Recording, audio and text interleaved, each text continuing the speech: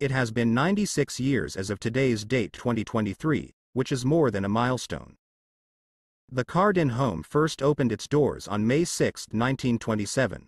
The institution's goal is to provide quality care and optimal safety, striving to resort to end, or maintain the highest level of physical and mental well-being for its residents. Highlights of the past that should continue. The importance of the Cardin Home in its earlier days was optimum glory, with several activities that were once planned throughout the month of May. It used to be so much fun, but those are long gone.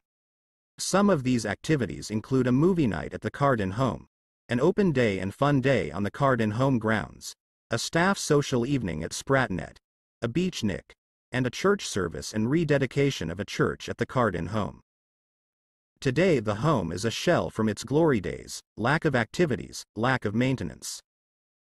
The building has been leaking since I started taking notes in 2013 up to this day 2023. The Minister of State within the Ministry of Health, Community Development, Gender Affairs, and Social Services need to revisit the institution because presently most of the residents who are complaining that the stench coming from the broken drainage by the kitchen is considered toxic vapor fume. For the past 10 years that I've been taking notes from a few residents at the Cardin Home about mismanagement of the facility and the lack of maintenance.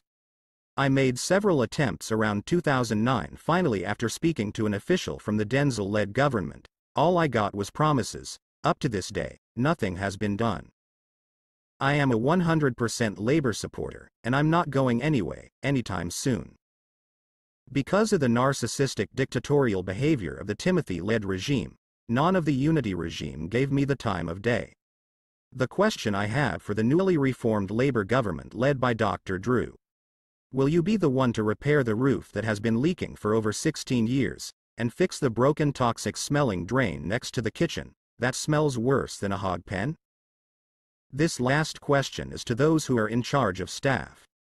Do you get paid to turn a blind eye to the many issues at Cardin Home, or are you not qualified for the position you hold? I will be calling the names of those in charge next time I have to complain on social media.